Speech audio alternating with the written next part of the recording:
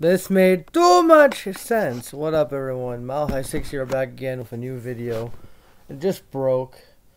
Albert Pujols is head back to the St. Louis Cardinals, 1-year deal. And you look at this with the Cardinals, it's just sentimental, really.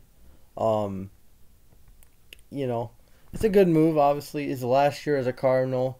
You know, he's gonna retire a Cardinal, and this is great for Albert Pujols. It's been like what, 11 years since he's been with the Cardinals, since he signed that big contract with the Angels. He's leaving the LA area, going back to St. Louis. And let's look at his numbers, because I think he was a pretty solid player last year. Albert Pujols. Like, he's going back to St. Louis. You guys should be happy. All the Cardinal fans, I know Colby, Amir, Whisperer, Ashley, whoever the fuck I know. I don't know. There's probably more. But all the Cardinal fans, you should be really happy, man. He's back. You look at his numbers last year. Yeah, not great. It's because he's fucking 40-something or whatever.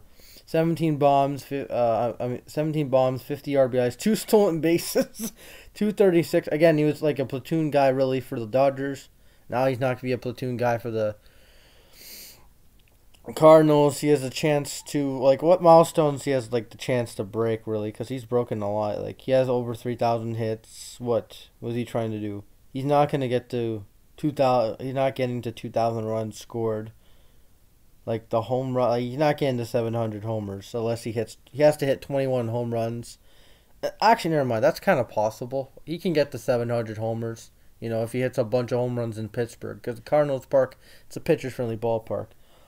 And that's it. It's not a move that's going to propel him into World Series form, obviously. But it's just sentimental because now he can retire with Wainwright and Molina. And they can just go all out together and make a good run for that NL Central. And it should be a good one. Should be a really good one. Yeah, Pujols is coming back to St. Louis. And that's it. Peace.